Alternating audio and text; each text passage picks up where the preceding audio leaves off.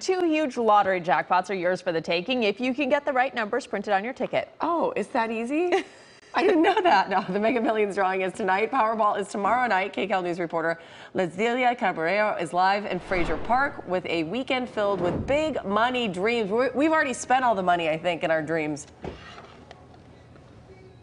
Hey, big money and big fun here in Frazier Park. I mean, everybody's really excited. A $1 billion winning ticket was recently claimed, and so everybody here is trying to get their hands on that. And yeah, minor details, like you have to have the winning number and actually play to win. But hey, take a look at those numbers. They don't lie. $977 million is where that Mega Millions jackpot is currently sitting, with a cash option of $461 million.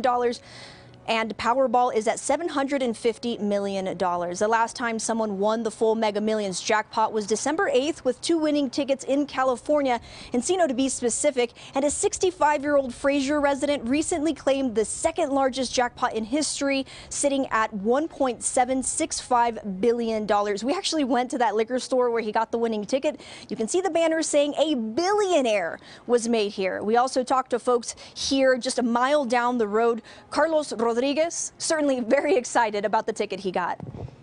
I think I would donate part of it, like 1/3, and I would help out my family, and I would also have a business to grow that same money again. Are you feeling lucky? Very lucky. Do you have the winning number? I think I do. I have it in my pocket.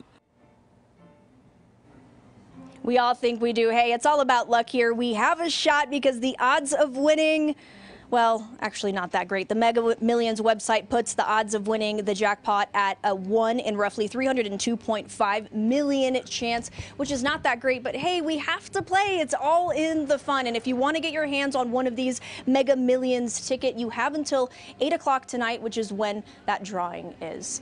Reporting live in Frazier Park, Luzdelia Caballero. Hopefully I have the winning ticket. KCAL News. We hope so, too. And then we hope you'll come back and share it with us. Yeah. Luzdelia, thank you.